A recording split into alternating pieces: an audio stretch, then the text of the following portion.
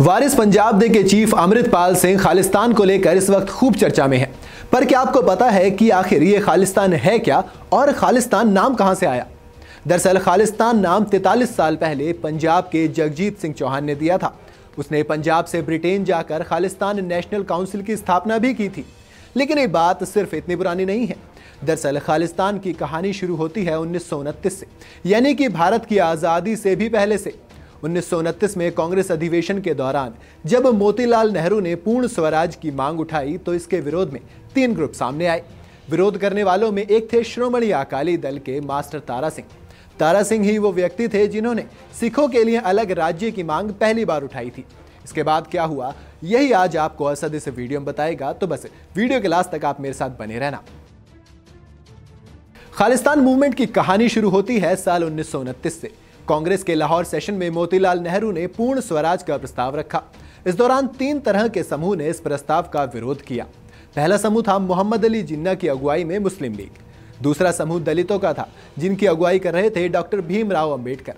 तीसरा समूह मास्टर तारा सिंह की अगुवाई में श्रोमणी अकाली दल का था। ये वक्त पहली बार था जब तारा सिंह ने सिखों के लिए अलग राज्य की मांग रखी थी। 1947 में ये मांग आंदोलन में बदल गई। इसे नाम दिया गया पंजाबी सूबा आंदोलन। आजादी के वक्त पंजाब को 2 हिस्सों में बांट दिया गया। श्रोमणी अकाली दल भारत में ही भाषाई आधार पर एक अलग सिख सूबे यानी कि सिख प्रदेश की मांग कर रहा था, लेकिन स्वतंत्र भारत में बने राज्य पुनर्गठन आयोग ने ये मांग मानने से इनकार कर दिया। पूरे पंजाब में 19 साल तक अलग सिख सूबे के लिए आंदोलन और प्रदर्शन होते रहे।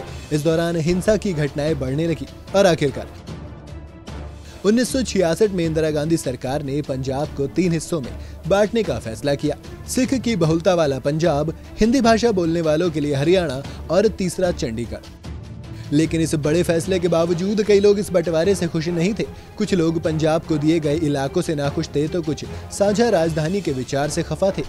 खालिस्तान नेशनल काउंसिल 1969 में हुए पंजाब विधानसभा चुनाव के दौरान पंजाब के युवा जगजीत सिंह की एंट्री हुई। रिपब्लिक पार्टी ऑफ इंडिया के उम्मीदवार के तौर पर जगजीत सिंह चुनाव में खड़े हुए, लेकिन हार मिलने के बाद वो पंजाब से ब्रिटेन चले गए। वहां जाकर उन्होंने खालिस्तान नेशनल काउंसिल की स्थापना की। यहीं से जगजीत सिंह के नेतृत्व में सिखों के लिए अलग देश खालिस्तान की मांग की नींव पड़ी।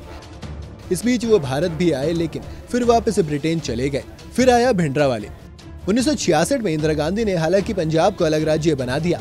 कुछ वक्त पंजाब में शांति तो रही, लेकिन फिर 1978 में अकाली दल और निरंकारियों के बीच झड़प में मौत के तांडव के बाद जरनैल सिंह भिंडरवाले की एंट्री हुई। वो जगह जगह भड़काऊ भाषण देने लगा। 80 के दशक में पंजाब एक बार फिर खालिस्तान की मांग को लेकर खून खराबा देख रहा था। राज्य में खुलेआम कत्लेआम हो रहा था। इसके पीछे लोग भिंडरवाले को जिम्मेदार ठहराते हैं, लेकिन कोई सबूत न होने की वजह से उसकी गिरफ्तारी नहीं हो सकी। 1983 में पंजाब के तत्कालीन डीजीपी की हत्या और रोडवेज बस में हिंदुओं के कत्लेआम के बाद इंदिरा गांधी की सरकार ने पंजाब की सरकार बर्खास्त की और राष्ट्रपति शासन लागू किया। अब भिंडरांवाले ने स्वर्ण मंदिर की शरण ली। वो यहीं से अपना काम करने लगा। सैकड़ों हथियारबंद सुरक्षा कर्मियों से वो हमेशा घिरा रहता था। साथ ही हथियारों का जखीरा भी वहां जुटाया जाने लगा था। इसके बाद इंदिरा सरकार ने स्वर्ण मंदिर को भिंडरांवाले और हथियारबंद समर्थकों से खाली कराने के लिए सेना ने जो अभियान शुरू किया उसे ऑपरेशन ब्लू स्टार नाम दिया गया था। यह ऑपरेशन 1 जून से 10 जून तक चला, जिसमें सेना के 83 जवान शहीद हुए तो 249 जवान घायल हो गए। सरकार के मुताबिक हमले में 493 आतंकवादी और नागरिक मारे गए। हालांकि कई सिख संगठनों का दावा है कि ऑपरेशन के दौरान कम से कम 3000 लोग मारे गए थे। इसके 4 महीने बाद 31 अक्टूबर 1984 को प्रधानमंत्री इंदिरा गांधी की उनके 2 सिख बॉडीगार्ड ने गोली मारकर हत्या कर दी। इसके बाद 1984 में हुए सिख विरोधी दंगों में 8000 से ज्यादा लोग मारे गए।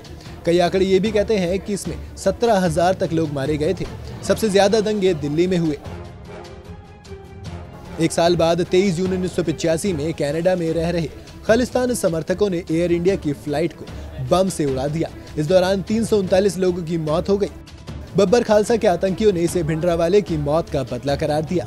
10 अगस्त 1986 को ऑपरेशन ब्लू स्टार को लीड करने वाले पूर्व सेना प्रमुख जनरल एएस वैद की पुणे में 2 बाइक सवार आतंकियों ने हत्या कर दी थी। खालिस्तान कमांडो फोर्स ने इस हत्या की जिम्मेदारी ली थी। 31 अगस्त 1995 को एक सुसाइड बॉम्बर ने पंजाब के सीएम बेअंत सिंह की कार के पास खुद को उड़ा लिया। इसमें बेअंत सिंह की मौत हो गई थी। सिंह को आतंकवाद का सफाया करने का श्रेय दिया जाता था। आज भी देश विदेश में खालिस्तान के नाम पर बहुत से आंदोलन होते रहते हैं, जिनके वीडियोस आए दिन वायरल होते रहते हैं।